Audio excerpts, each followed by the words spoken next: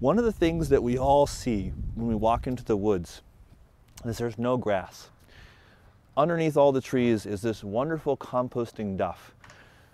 You'll see the layer of leaves and twigs, but beneath the layer of twigs and leaves, you're basically finding this amazing compost that the forest has been making for eons.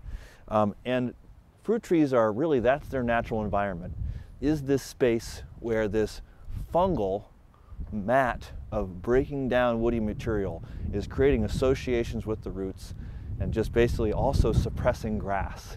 So what we've got today is compost and mulch, and these are the two sort of final steps of kind of the actual hole itself.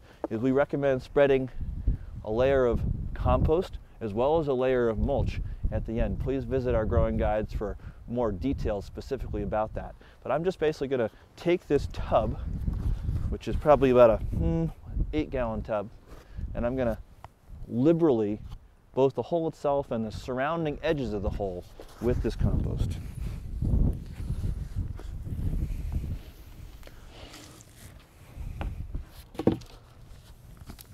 I just rub it around a little bit,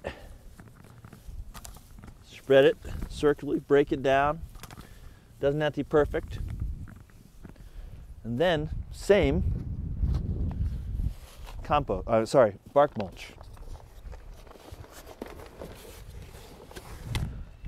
Now, I don't want to form a bark mulch volcano. I definitely want to move this broadly around the tree, out beyond the edge of the hole. This will actually help grass be at bay, also maybe even start to break down some of that grass at the edge of the hole if you're planting into sod. We're going to recommend a yearly reapplication of wonderful bark mulch and wood chips. So basically this is a combination of wood and hardwood and softwood chips and bark. So we don't want to do straight up softwood, but a mixture of softwood and hardwood is great. Now this looks beautiful, but really its key here is giving this tree this fungal environment that it needs to do its best work in the coming years ahead.